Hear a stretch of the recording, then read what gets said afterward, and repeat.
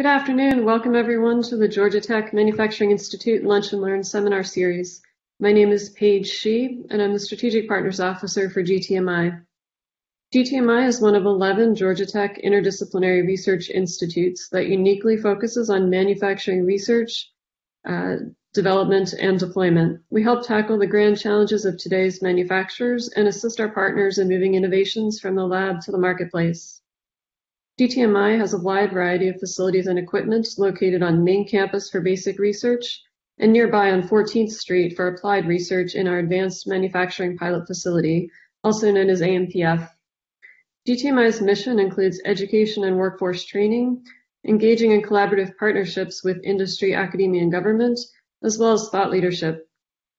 GTMI hosts the Lunch and Learn series every semester. This spring, sessions will be held every Monday at noon as live online events. And these sessions are excellent opportunities for Georgia Tech faculty, undergraduate and graduate level students and researchers, as well as our growing global manufacturing community to learn and share advanced manufacturing knowledge. To ensure a smooth presentation experience today, audience members are automatically muted. If you have questions or comments for the speaker, we encourage you to use the Q&A panel on your screen to submit those questions as they come to mind, and we will address all the questions at the end of the lecture. Today, I'm very pleased to introduce Dr. Doug Friedman. Dr. Friedman is CEO of BioMade, the Bioindustrial Manufacturing Innovation Institute, as well as Executive Director of the Engineering Biology Research Consortium, or EBRC.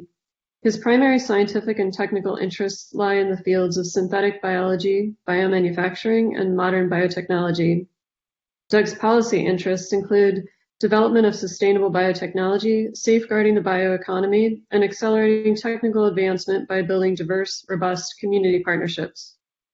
He regularly serves as a subject matter expert on emerging biotechnologies, biotechnology policy, and national security topics at the interface of the biological and chemical sciences. Doug participates in more than a dozen external scientific and policy committees and boards. Prior to his role as EBRC, Doug was a study director and senior program officer with the Board on Chemical Sciences and Technology at the National Academies of Sciences, Engineering, and Medicine. His primary portfolio focused on the advancement of science and engineering at the interface of chemistry and biology, often as they related to national security. Early in his career, Doug performed research in physical organic chemistry and chemical biology in academia and industry. He earned a Ph.D. in chemistry from Northwestern University and a B.S. in chemical biology from the University of California, Berkeley. Welcome, Dr. Friedman. You may now begin your presentation. So it's great to be with you all today. I'm pleased to talk to you about BioMade, the newest Manufacturing USA or Manufacturing Innovation Institute focused on the development of bioindustrial products. A few sort of high-level comments before I get into my presentation. So the first is that BioMade is brand new, and Georgia Tech played an important role in helping it come to fruition. So particularly Drs. Pamela Peralta-Yaya and Mark Stasinski from Georgia Tech were active members along with a broader swath of the Georgia Tech community in part of our large proposal team to put this together. And so I'm really grateful for that and looking forward to getting the Institute launched and starting to work with you all. We are in our post-announcement but pre-formal launch phase. And so the slides I have for you today are sort of a mix of comments about the industry, as well as a bunch of fairly wordy slides with some details about BioMade that are more intended to be left with you to look at afterwards. The other piece of that, of course, is that in our pre-launch phase, I'm somewhat limited with how much detail I can share, but I look forward to walking through where we're at today and where we plan to be in the future. I know I burned a little bit of time with our audio issue, but I don't plan to take the full time that's allotted for the talk, and hope that we can have some time for Q&A at the end so that I can focus on the topics that are of most interest to you. So as I mentioned, BioMade is a Manufacturing USA institute that was announced in October of last year. We're in our sort of first 6-month startup phase. One of the things I've been telling colleagues across the country as we get this thing started is there really is a whole lot they don't tell you about manufacturing innovation institutes until after you've been selected. And so all of that sort of download and development to get the thing running as a truly independent, member-driven institute is what we've been focused on so far. This is sort of the catch-all slide. It covers all of the primary details. So we're an institute with our primary headquarters in St. Paul, Minnesota, on the University of Minnesota campus, but really are focused on building a national network of bioindustrial manufacturing innovation, everything from reasonably early R&D with a manufacturing angle, through to reasonably large scale, how do we commercialize an industry that has seen a lot of early stage investment. And I'll get into a little bit of detail there in some upcoming slides. BioMade has an initial 7-year investment of $275 million, which includes $87.5 million from the Department of Defense. And the remainder of that is from state and local governments, companies, universities, and others across the country. You'll see on this map that we have a lot of the country covered. I have a strong desire, if only to complement my interest in completeness, to fill in all of these states on the map before the end of the calendar year. I don't think that's unreasonable given both the excitement and opportunity in industrial biomanufacturing, and we can do that.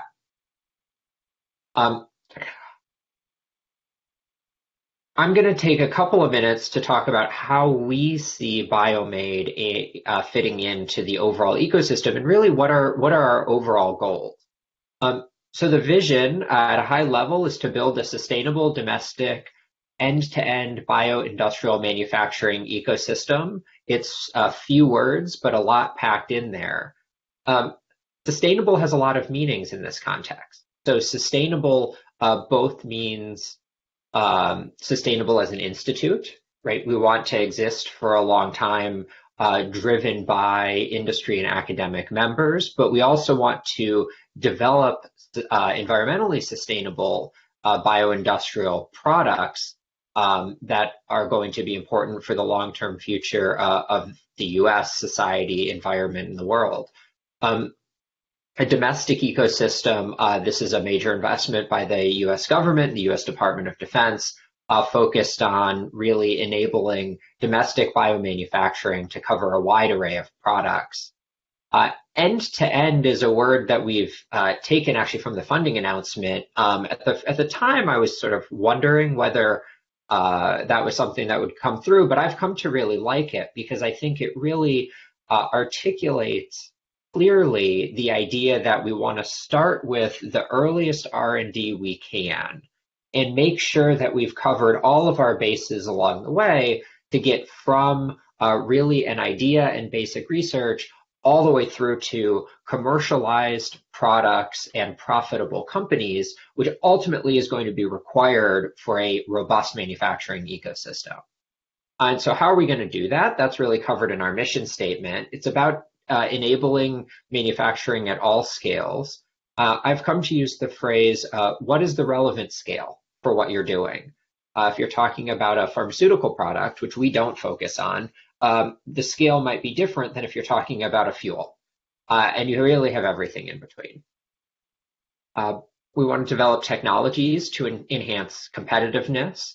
We want to de-risk investment in relevant infrastructure. We want to expand the workforce to realize the economic promise of industrial biotechnology. And I'll touch on all of those topics with you today.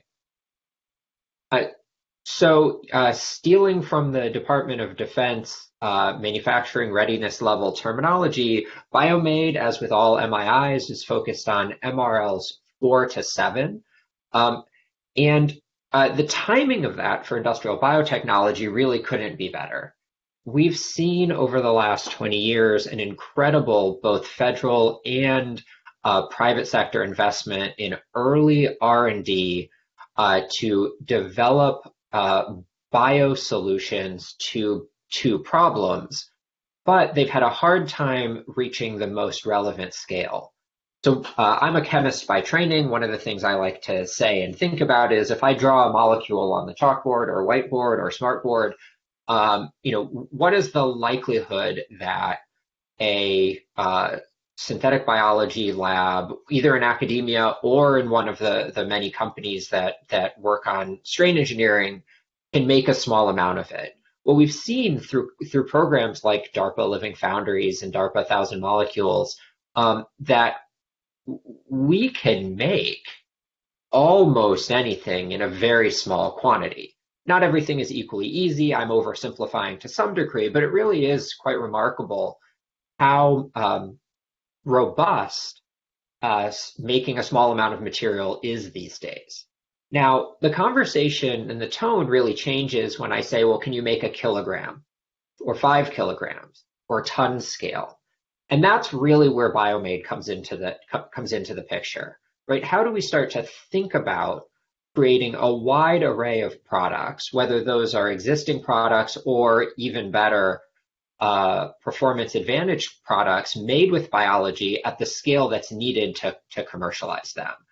And BioMade's approach to doing this is through this idea of manipulate, accumulate, de-risk, and execute, which try to propel products sort of from this early design, build, test, learn phase through to commercializable advantage. Now, I want to make a quick sort of side comment about how we have to think about this so that we are really moving from a technology-based approach to businesses that could be successful. And so this slide is meant to sort of represent both the technology risk and the business risk envelopes, and noting that they are different.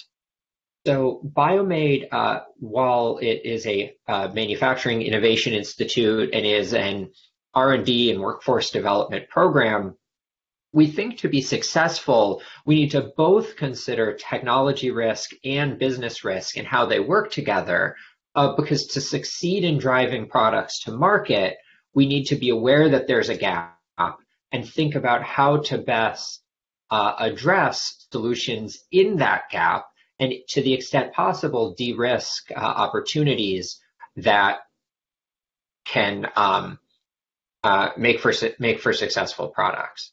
And so in doing that, there's a lot of potential options, right? BioMade, we think, has actually an opportunity to adjust both the technology risk envelope and the business risk envelope, because they are not completely distinct from one another.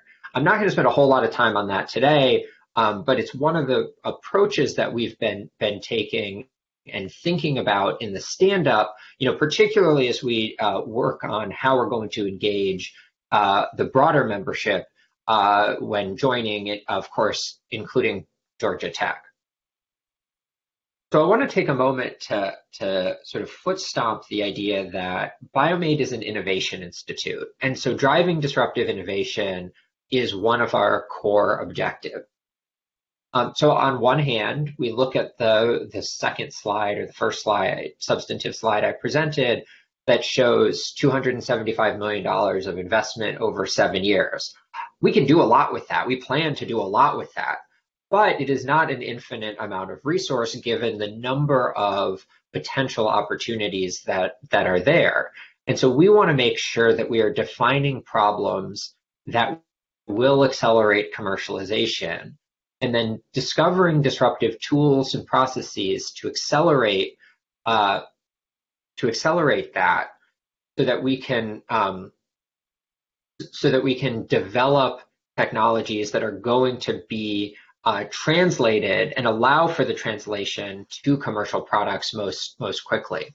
Now, I used an example that's focused on technology development, But driving disruptive innovation is really a fundamental tenet of BioMade.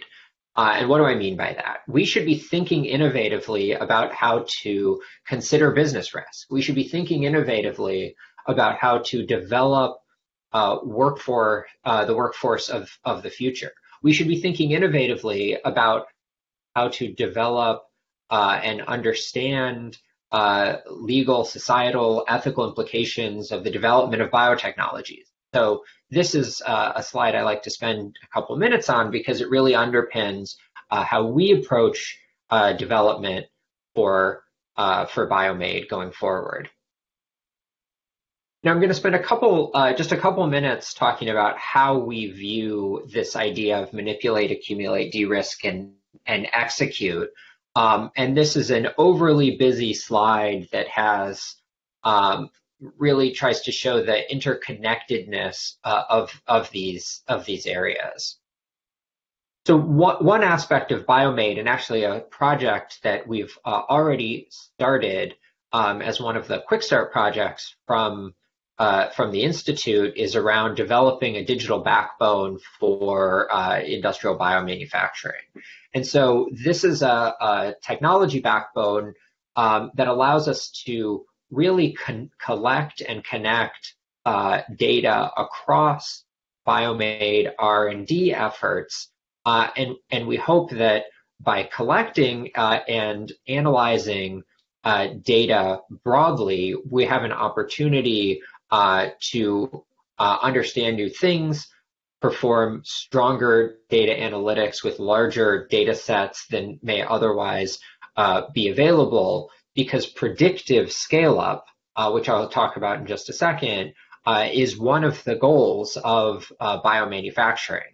How do we change the tenor of that conversation when I say we should make a kilogram as cheaply as possible? Better predictive technologies will get us there. Manipulate also includes strain engineering, and I'll just take a moment to say strain engineering here. It's how do we really start to think about strain engineering in a somewhat new way? Think about it towards the, how is this going to work in a 100,000 liter fermentation system? Or how is this going to look when we need 5 tons of product? A lot of that is done today, but how can we make that more robust and more predictable? Accumulate is focused on making testable amount of bioproducts. One of the issues in industrial biotech is that it's too hard and too costly to make that first kilogram.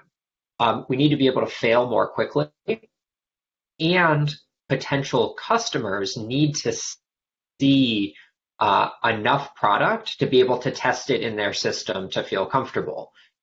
If we have to know for sure that it's going to work because the investment is too high to fail, then we're not going to see industrial biomanufacturing take hold the way we hope it might. And so accumulate is about how can we get to the point where we can make testable amounts of bioproducts more quickly, more predictably, at the right scale. De-risk is about both purifying and expanding to really sort of this pre-manufacturing scale. And this is manufacturing at an industrial scale for the products and the commercial scale, I should say, the products that we need. Execute really ties this all together. So that includes everything from what are the supply chain issues that we're going to have to consider, what are the ethical, legal, social, societal, security, workforce considerations that have to be built into this, what does the workforce of the future really look like, and how do we make sure that we both understand what those jobs are going to be and what they're going to look like, and have opportunities across the spectrum to both train and retrain people to fill those jobs before we have a over demand problem, which some will argue we have today. And at the same time, understanding that the changing nature of the economy, especially the changing nature of manufacturing jobs, really gives us an opportunity to think about workforce development across the board.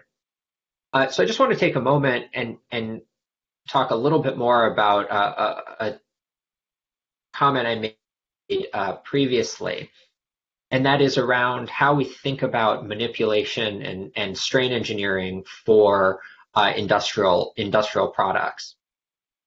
We really want to make large-scale MRL8 as predictable as possible. And that includes everything from collecting the data to be able to do that, doing the data analytics that's needed, but also the strain engineering work, both on really industrially relevant strains, but also to better understand the underlying biology that's going to be needed in order to get quickly to this MRL8 or to really large scale fermentation systems. So to get there, we started to think about what a BioMade roadmap might look like. And so, mind you, this is very early days, and us trying to think about really what is the overall framework that we can put in place so that at launch, when we have Georgia Tech and all of the other members join BioMade, then we really have a framework in place so that we can start attacking and identifying particular opportunities in each of these areas. So I'm just going to cut across these rows very quickly to give you a little bit of an idea of how we're trying to think about industrial biotech. So starting with the middle, we want to think about representative production scenarios. Not all production opportunities are made equal, and not all scenarios are the same. And so thinking both about the opportunities across different scales and across different volumes can allow us to segment a roadmap or a technology plan in a way that really understands what the big problems and then potentially big opportunities are. So this is everything from a dedicated production plant to a single product, tend to be large volume, large scale, all the way to the right where you have this idea of a redeployable production plant on wheels. So you imagine a trailer, a shipping container that can make really a large array of products. This is probably a good time to mention that BioMade has really many purposes. One is to develop R&D solutions to large-scale industry problems. But the other, particularly as a Department of Defense-led institute, is to think about how can we develop capabilities that work for the Department of Defense and have applications across the economic sector. And so things like deployable production plants make a lot of sense in a defense context, but they also make a lot of sense in a commercial context. We've seen during this COVID-19 pandemic how strained supply chains have been, including supply chains around chemical and industrial products. That strain has the potential to be mitigated by bioindustrial manufacturing.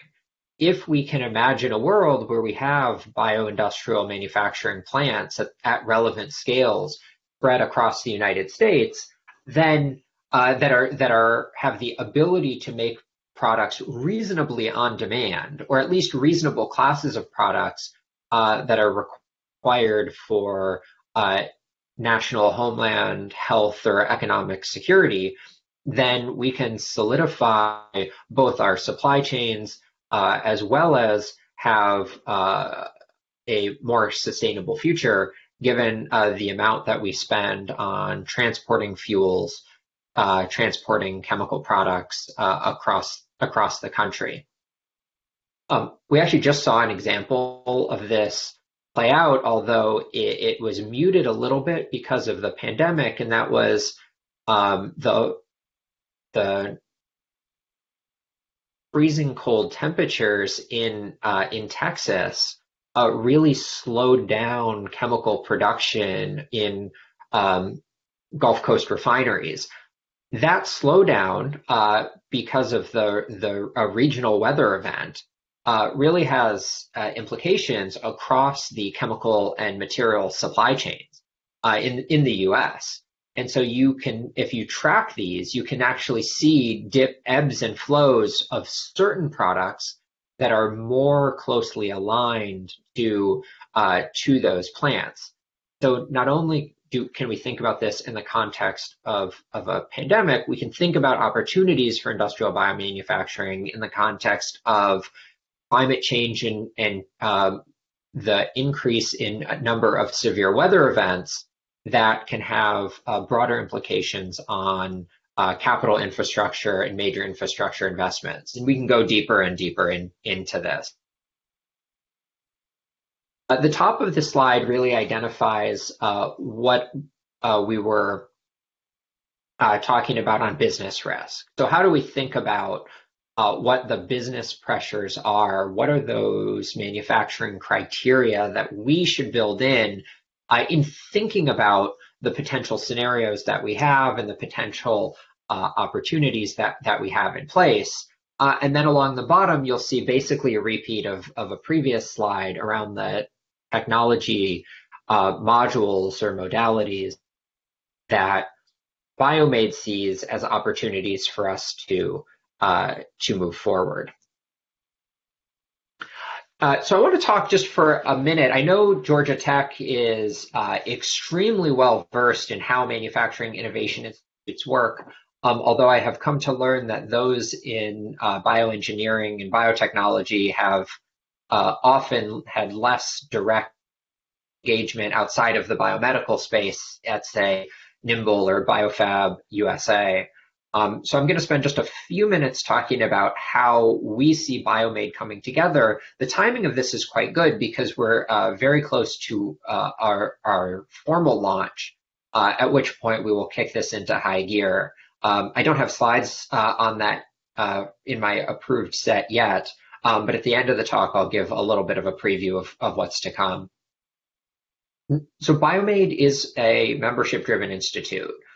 Which means that we need to first identify institute priorities. Those priorities primarily come from industry and government. We're trying to build a manufacturing industry. We need to know what those priorities are.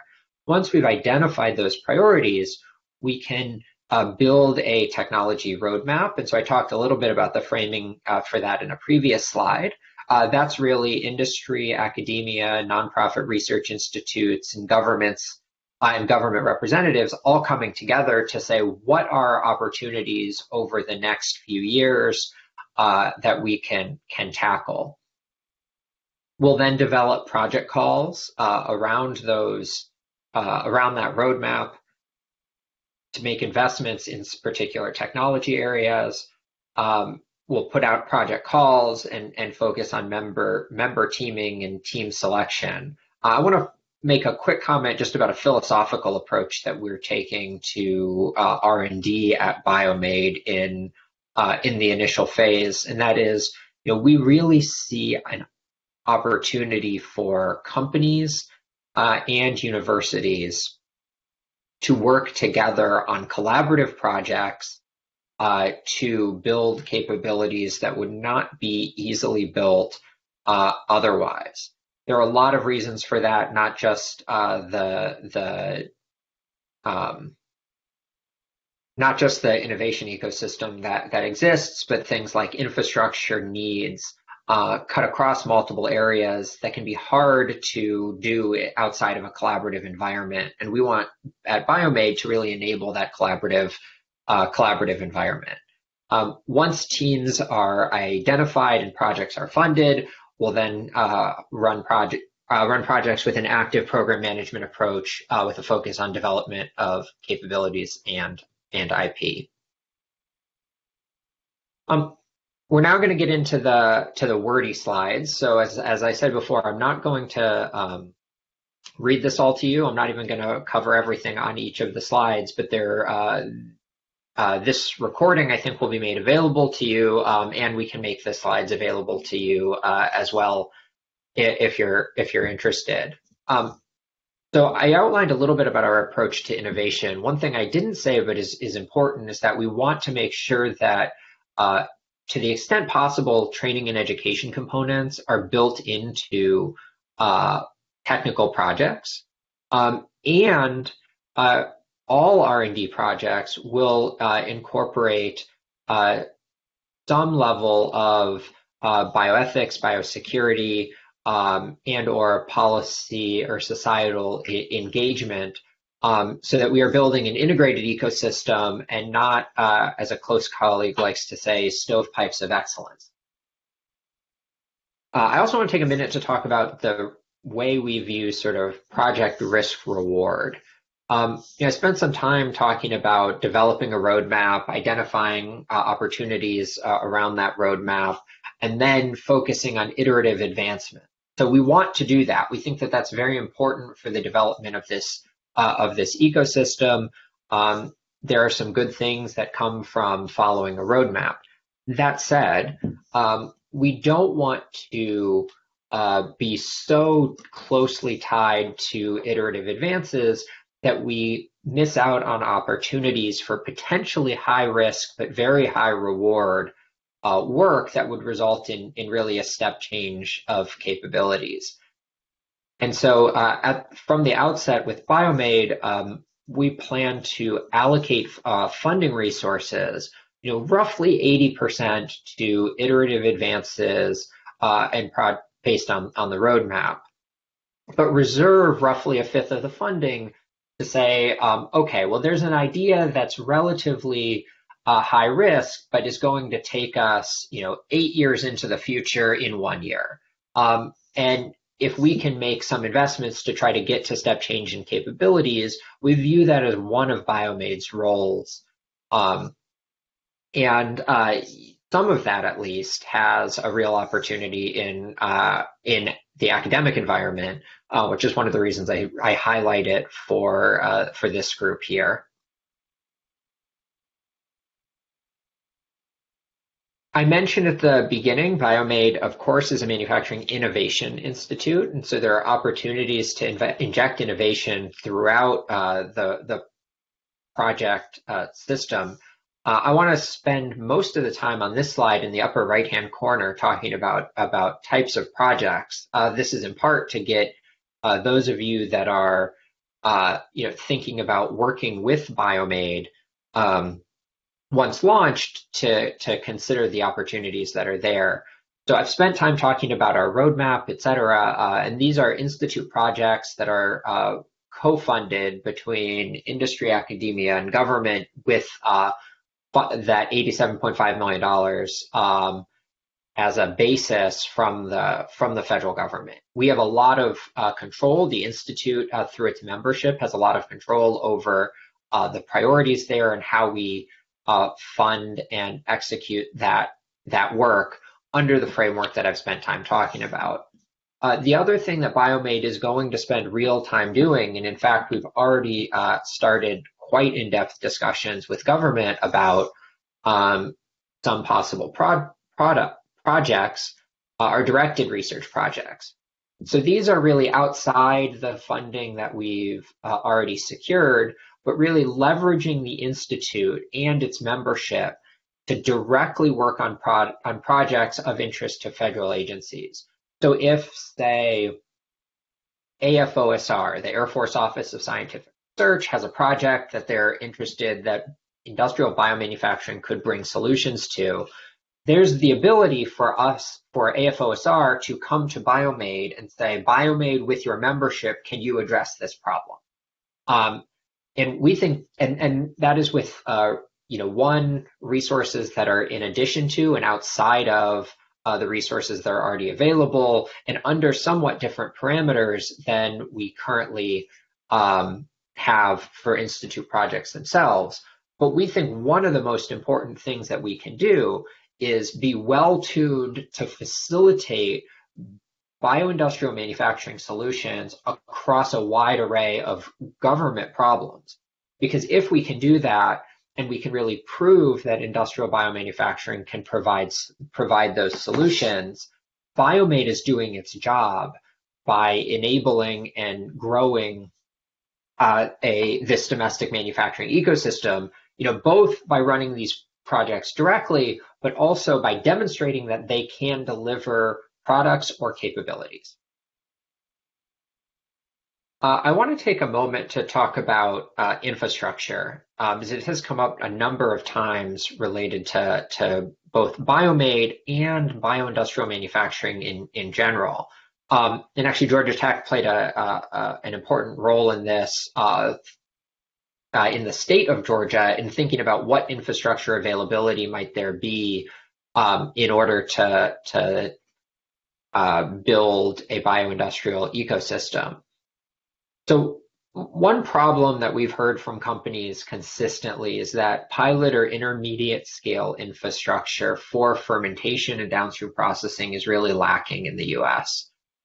We can find modest scale lab or small pilot scale infrastructure and production scale infrastructure, both reasonably available. But really post 100-liter fermentation it can be hard to find, can be hard to access, especially for a wide array of R&D activities.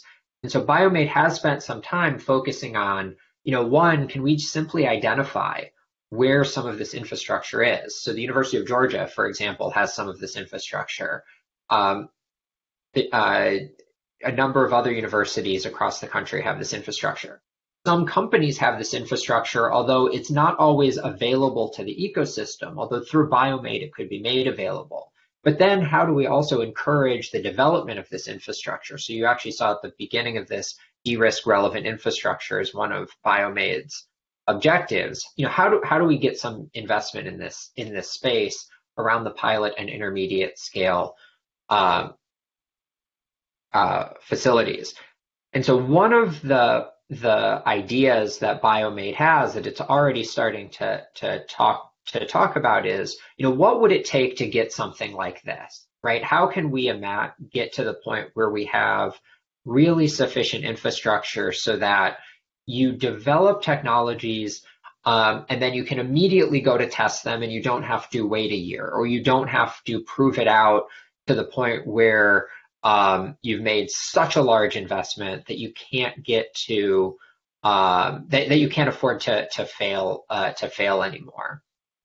And so how can we encourage both state and local governments as well as the federal government to make further de-risking investments around infrastructure so that we have the capabilities that we need in the industrial biomanufacturing space to do the work that's relevant?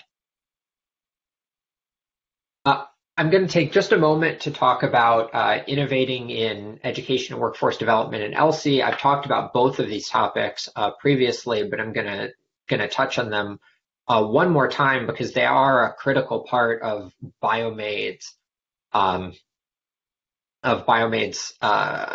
operation.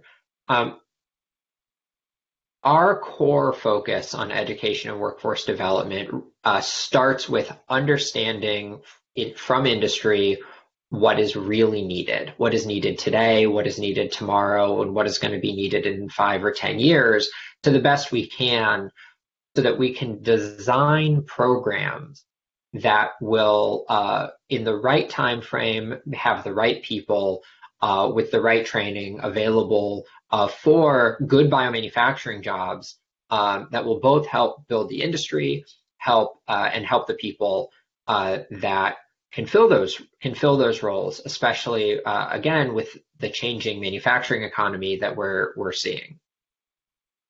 The ethical, legal, social, societal, security implications of advances in biotechnology are also a critical component of what BioMade is doing and how we're going to focus on the development of this ecosystem. Anytime you're doing anything with biology, you have to think about this. Arguably, anytime you're doing anything with technology development, you should be thinking about this. And so part of what BioMade is doing now is one, having both biosecurity and bioethics advisors as full voting members of committees, including the technical committee, making an integral system that has these considerations all built in and inculcated throughout the operations of BioMade, but then also identifying opportunities for engagement with the broader community to understand, where could potentially BioMade make some modest investments in this space to understand what is needed, in large part to ensure that the public license to operate is maintained. How can BioMade serve as a resource to the federal government, to the federal regulatory agencies, so that they understand what products are coming, what are they going to look like, so that regulators and policymakers can have the information they need to make good fact-based decisions. And so all of this comes together to form BioMade. And so with that, I'm going to wrap up and say that I am fortunate in that I get to give this presentation, but really this concept and these opportunities came together through a large team of individuals and universities and companies that came together to put this forward. Georgia Tech played a very important role at the proposal stage, feeding in information so that we could develop a model that we think is going to work for industrial biomanufacturing. And we're very much looking forward to our formal launch. We are probably 4 to 6 weeks away from that formal launch. I can't give you a date today because we're still working with the DoD on exactly the timing and what that's going to look like. But as soon as we have the launch, it's going to go from a lot of quiet behind the scenes work that we've been focused on now to full tilt. We're now running and working quickly. So the launch is going to include both sort of traditional launch type events, but also getting the committees established and meeting, including the voting committees that really run BioMade, and include representatives from the companies and universities shown on this slide. It will also include our first project call, where we'll be making available a significant amount of funding for R&D priorities under the framework that I've described.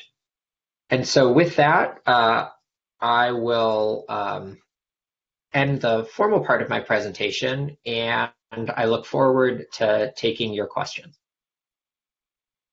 Thank you so much, Dr. Friedman. That was a fantastic presentation. I'll just comment that I appreciate how you tied, the 4 key functions of propelling, new innovations to market to the manufacturing readiness levels, and that's something that Georgia Tech and GTMI is really focused on, and we're working to integrate MRL awareness and sensitivity throughout our training and certainly incorporating that in all of our projects. So thank you. It looks like we have a couple of questions that have been submitted so far. The first question is related to redeployable production plants. The question is, does it imply that the suppliers of raw materials and reagents have to change their current supply chain mode to support those redeployable production plants? So unfortunately, the answer is it depends. It's a future that's probably a ways away. Ultimately, yes, but you can imagine if you start to think about how some of these how a redeployable production plant could leverage more local resources. So this isn't exactly the question, but one of the things that I like to think about is, for example, how does the U.S. Feedstock infrastructure differ across the country? And so in the Midwest, we have corn, corn stover, et cetera. In Michigan, we have sugar beets. In Virginia, we have switchgrass. In California, we have a whole lot of almond hulls in the Central Valley of California. So how can you now start to imagine if we think about feedstocks, raw feedstocks, how can we build out deployable plants that potentially can use or at least incorporate some element of raw feedstocks based on wherever they happen to be. And so it's actually something, so the Department of Energy has spent a lot of time thinking about feedstock development. And so for BioMade, as much as we were started by the Department of Defense, we really are not limiting ourselves to thinking about, how they approach biomanufacturing or even how sort of the traditional industry approaches it, but saying, well, we've seen this, say, feedstock investment. How do we think about how that fits into a more distributed approach? And I think that's probably the first step towards a more broadly deployable approach. Thank you. And the second question is related or somewhat of a follow-up to the first question. Has BioMade discussed the feasibility of redeployable plants with major suppliers in the industry? Only a little bit. So you saw the slide at the end there. We've talked about it more, frankly, more with the manufacturers and their understanding of supply chains than we have with the suppliers themselves. But it's a very good point. To get there, you're going to have to build that in, and it's certainly something we're looking forward to doing once we get through launch and are at full scale operation. It looks like an additional question has come in. Says, thank you for your presentation. Could you please expand a little more about BioMade's roles, actions, tasks, what the roles, actions, and tasks will be in the post-launch phase? Is BioMade's primary goal to act as a liaison between a large set of groups, or will BioMade focus more on R&D? So at the end of the day, BioMade is largely a little funding agency, and so it's a little funding agency that is driven by its members, where the members make the top level decisions, and then we sort of facilitate the will of the members. And so BioMade's roles, actions, and tasks in the post-launch phase. So really, BioMade itself in the post-launch phase is about facilitating these initial 100 members working together.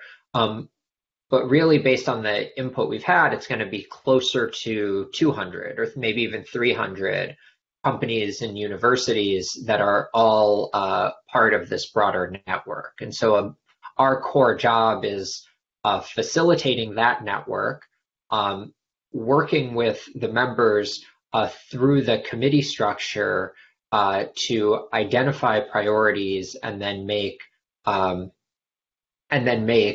funding decisions based on the priorities that are set forth.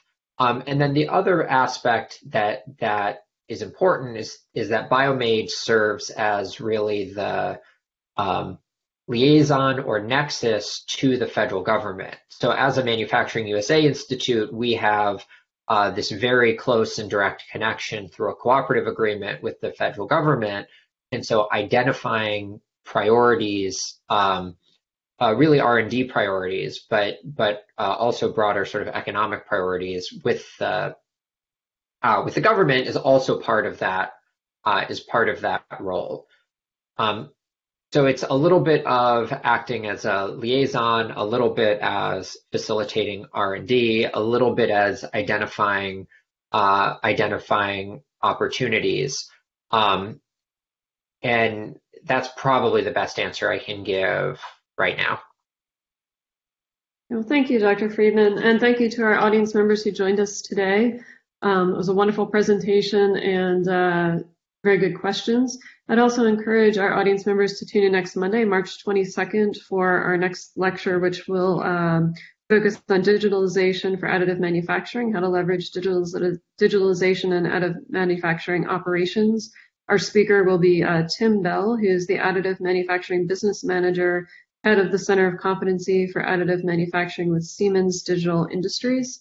In addition, if you or any colleagues were unable to attend today's presentation in full or want to review it at a later time, you can visit the Georgia Tech Manufacturing Institute website, and we will have a recording of today's lecture posted the next day or two.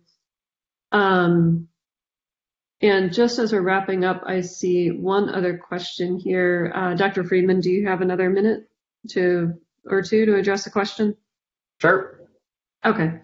It looks like we still have a few minutes until we reach the top of the hour, so we'll go ahead. This question says, Doug, you have stressed the importance of LC being incorporated into all BioMade's activities at center levels and also project levels. Will there be resources allocated to make this commitment to LC a reality?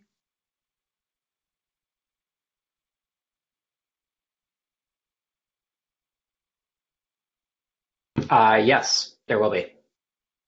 So BioMade has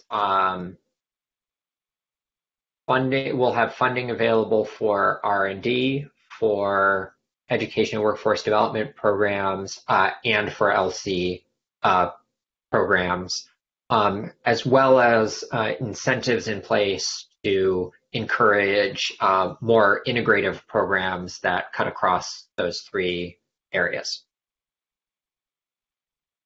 Terrific. Okay. Thank you. And just one final comment from an audience member that's come in. It says, sounds like BioMade's existence is overdue. Good luck and keep up the good work. And thanks again. So I don't see any other new questions at this time. Again, thank you, Dr. Friedman. Thank you to our audience members, and we look forward to you joining us next Monday at noon. Thanks so much. Thank you.